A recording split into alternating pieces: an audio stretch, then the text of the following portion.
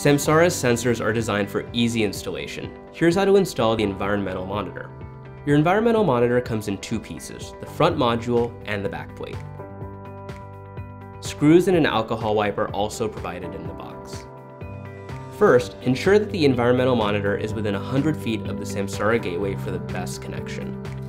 Next, remove the backplate from the monitor. You have two options for attaching it to the trailer. You can use a drill to screw it into the wall, or you can use the adhesive strips.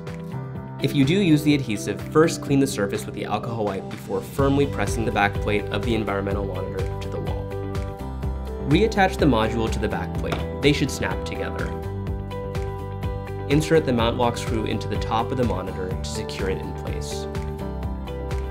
Finally, log on to samsara.com/activate and enter the serial number of the Samsara environmental monitor.